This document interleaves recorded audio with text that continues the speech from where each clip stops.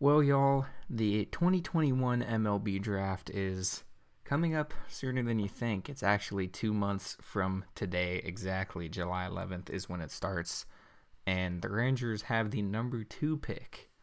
So in the past, I've usually not covered MLB Draft stuff just because the Rangers have not had a pick worth talking about per se, but number 2 overall is a big deal, and while they're not guaranteed to do well, it is typically a good thing to pick someone that high up. So, if you've been following it at all, which I've kind of started to recently, and I've got a couple pages here that I want to talk about, it seems that either Kumar Rocker or Jack Leiter will be the number 1 pick right now. This is the MLB.com mock draft, posted April 25th by Jonathan Mayo.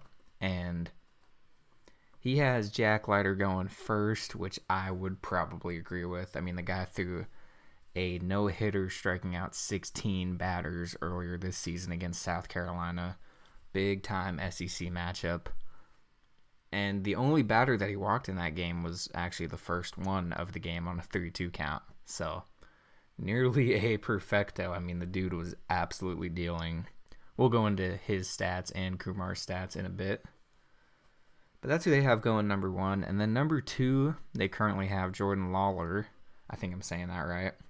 Who currently attends Jesuit Prep, which is a high school. Actually, he's just 18 years old. And I don't remember the last time a player that young went that high in the draft. I know that Derek Jeter was picked out of high school pretty high up and guys like that, but I don't know anyone super recently, at least who has gotten to the big leagues yet, so I don't know. I don't keep up with other teams' farms all that much.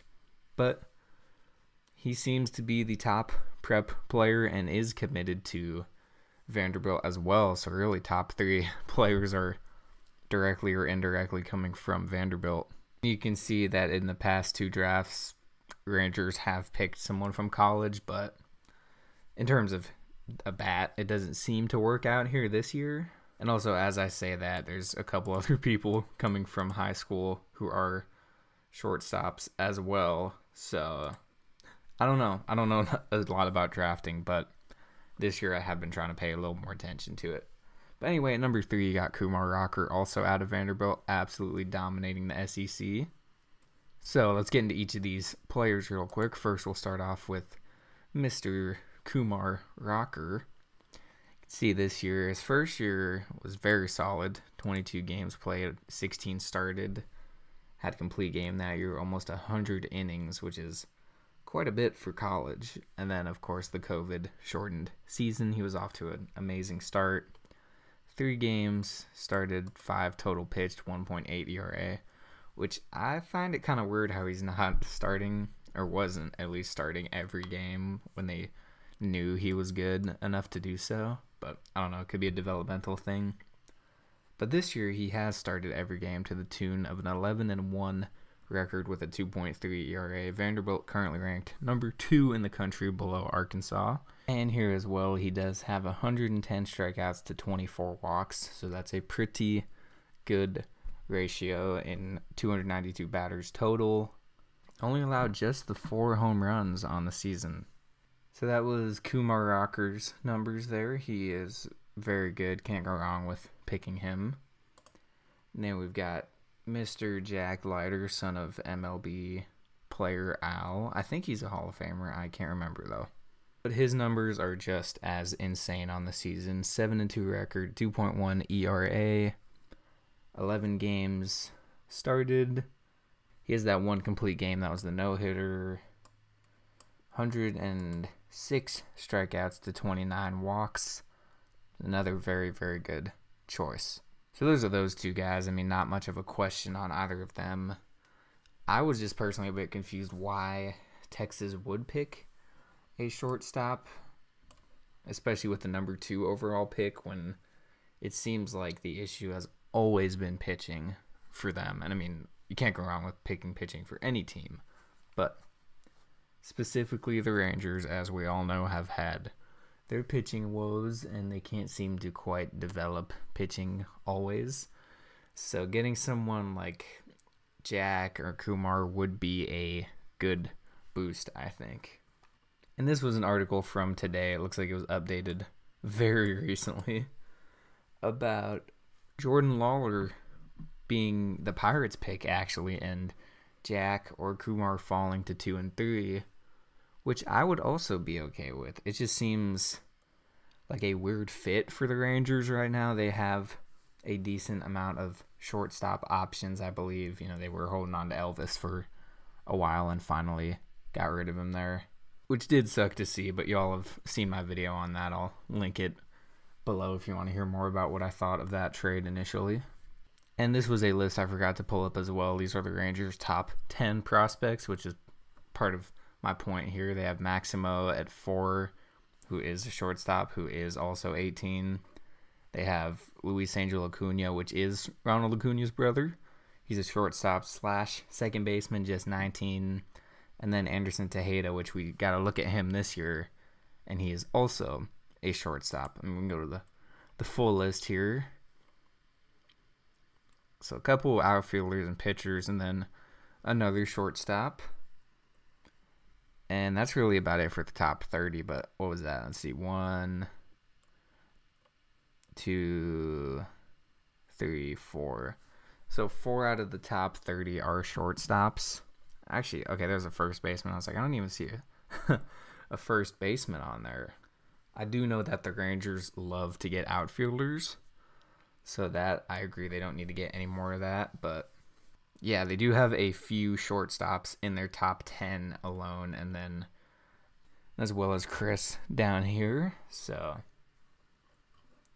that's just me personally. I'm not a scout, a draft expert, anything like that. But anyway, Nicholas here goes into more detail about their thought process, that he is the best prospect at the moment, according to Kylie McDaniel of ESPN.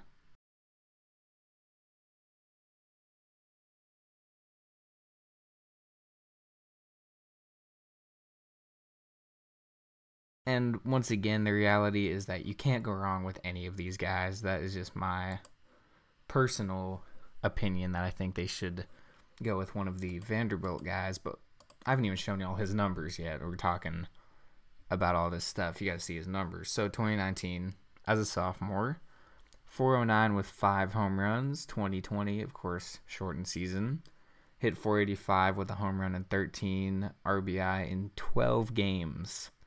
Pretty good stuff. And then in the past summer, he was the perfect game player of the year, and then committed to Vanderbilt. So not a bad run for Jordan there. And these are some of his stats. Obviously, since Jesuit is a high school, they don't have all the same statistics tracking, but you can see he's had a 3-hit game, and these are season highs, so I'm sure he's done these multiple times. Some pretty good stuff here. And let's see his most recent game. So May 8th, hits and at-bats are there. Okay. So 0 for 0 with a run scored, and I'm guessing he walked twice. So hitting .424 currently. Obviously, he started off pretty hot and then went down a little bit and then went back up, but still his lowest batting average. Let's see if we can sort it. I can't, but his lowest was the low 300s, which is insane. So that 44 hits on the season. That's runs. 44 runs scored, 39 hits out of 92 at-bats. That's insane. His fielding percentage is .945. That's pretty good as well. Here's what I was looking for. I didn't even see this. 4 home runs, 31 driven in, hitting .425 with a .552 on base. I guess his fielding is actually .965 this year, so that's even better. I don't see it being a problem if Texas picks him. I just didn't think that they need a shortstop at the moment. And of course, you pick someone out of high school, it will take a few more years to get him up there, as opposed to if you pick someone out of college. That's kind of the idea of going to college. But if you're getting talked about being 1 or 2 in the draft, out of high school, you got to take that chance. That's really all I got for y'all today. Let me know what you think about my opinions here, who you think is going to go number 1 in the draft, who you think the Rangers will get.